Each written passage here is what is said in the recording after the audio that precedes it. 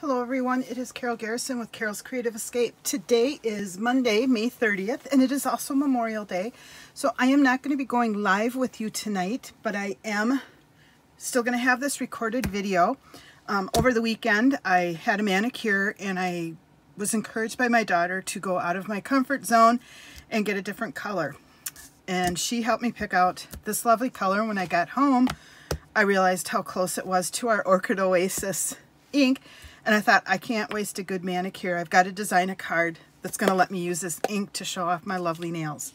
So that's what you're getting tonight is Orchid Oasis. I am going to be using the Flowers of Friendship stamp set, which is in the annual catalog, specifically these two items. And then I am also using a new embossing folder in the annual catalog along with my blending brush to create a little bit more detail on it. And the embossing folder that I'm using is found on page 175. It's the Twigs and Sprigs embossing folder and die. So you get this really in-depth embossing on it, plus you can die cut it. So let me show you what that's going to look like real quick here. This is using the embossing folder, so you can see all that detail that shows up. And then what's really cool is the die will line up exactly with the embossing folder and cut out all of the images. I've cut some of these off. I was going to actually make a different card and I didn't like how it was looking, so I've set this one aside until later. But you can cut out each of these big leaf images that are on here too. So pretty cool. All right, so let me jump in and show you how to start making this card. The first thing you're going to be doing is a little bit of stamping. We're actually going to decorate the envelope and the inside of our card along with stamping our sentiment. So to start with, I'm going to take this image, and you do want to have some paper that you can stamp off on because we are going to be doing a little bit of that. So for the inside of my greeting, I'm just going to stamp here in the lower right hand corner. Now you can stamp whatever corner you want. That's the one I'm choosing to do. And then for my envelope, I'm going to be doing it in the lower left hand corner. And again, I'm stamping off just a little bit, but we're decorating it a touch. The reason I like to do my stamped images on the lower left corner of envelopes is it still leaves me room for a return address and to address the lucky person that's going to receive my card. So we'll set those two things aside, and then I'm going to ink up the sentiment, and I'm just stamping this on a piece of basic white cardstock. I do have to kind of center it in here because I'm going to be punching it out, and I didn't pick a super generous piece of card scrap. And the punch that I'm using is the rectangle postage stamp punch. So I'm just going to slide that in, center it. I do like to usually stamp my sentiments and images prior to die cutting or punching because I find it's easier for me to center them. And then we will be popping this up on our card, going over a piece of ribbon. So I am going to add my dimensionals to the back of this, leaving the center open so that the ribbon is covered. And I can set that one aside now. The next thing we're going to do is take our blending brush, and I am using a piece of scrap just so I don't get too much ink on here that will transfer over to my card. I'm going to just ink up my blending brush, wipe some of the excess off, and then I'm just going in a gentle circular motion over this entire piece.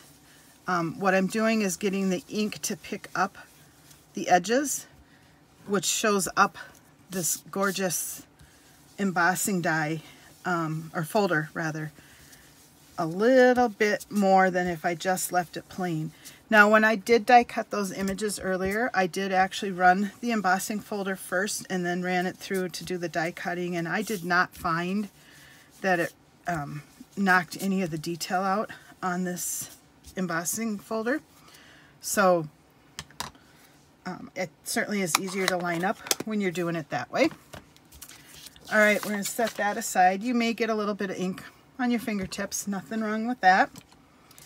And now we should be ready to assemble. So we've got our 5.5 by 8.5 piece of cardstock scored at 4 1/4, and we've burnished it with our bone folder. And we are going to start by putting the piece we stamped earlier inside the card. And I'm just centering it on the inside of my card here. I like to kind of rub it in on the back of the card just in case I have any ink on my fingers and I'm not smearing it. And then I am going to take a piece of the Whisper White cardstock and I'm going to attach this embossed layer that we've now added color to with our blending brush. And I'm going to center that on this piece of basic white cardstock.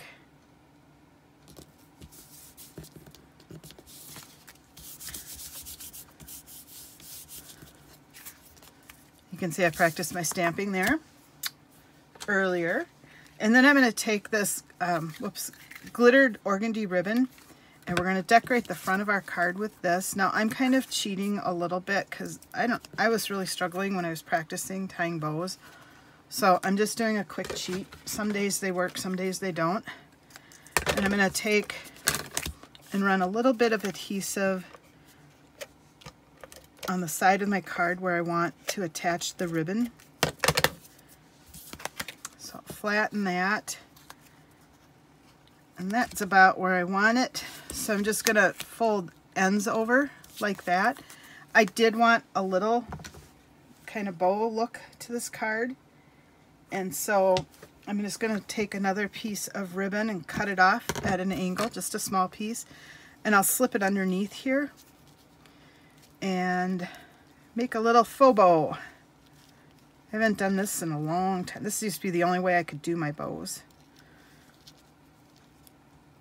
Sometimes if you're short on ribbon too, this is a good way to save a little bit of ribbon. And then I'm just going to clean up the edges a little, or the ends a little bit, and we've got our faux bow. So the next step that we're going to do is take adhesive and again run it on the back of this layer. And we will do that. And again, I'm just going to kind of go on the back side because my hands are a little inky. And we will take the sentiment that we stamped earlier, peel off. I'm trying to be careful that I don't scratch my nails up now, so it's making it harder for me to work. I did try gel polish this time, and I think it might last a little bit longer. I'm impressed so far with what I've seen. Okay, and then the last step that we're going to do is add just a few pieces of bling. Originally, I wanted to color my rhinestones, and that's where I got a lot of the ink on my hands. So I'm going to show you what I'm doing instead, and it's kind of a gutsy move, but if you're confident, go for it. I think you're going to find it may actually be a little bit easier. So with my Take Your Pick tool, I'm just picking up 3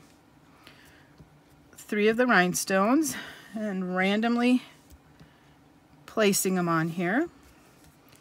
And I'm going to press them down with my finger just to make sure they are there. And then I'm taking one of these Stampin' Rite markers and I'm using the wide end. And while it's attached to my card, I am just running my marker real quick over the top. And this way I can set it aside and let it dry without having to touch it anytime soon. So there you go. That's just kind of my quick tip. It's not going to work for everybody, but it does work for me. And this is my Orchid Oasis themed card. Hope you liked it. Everybody have a great week, and I will see you again next week. Take care, everyone. Bye-bye.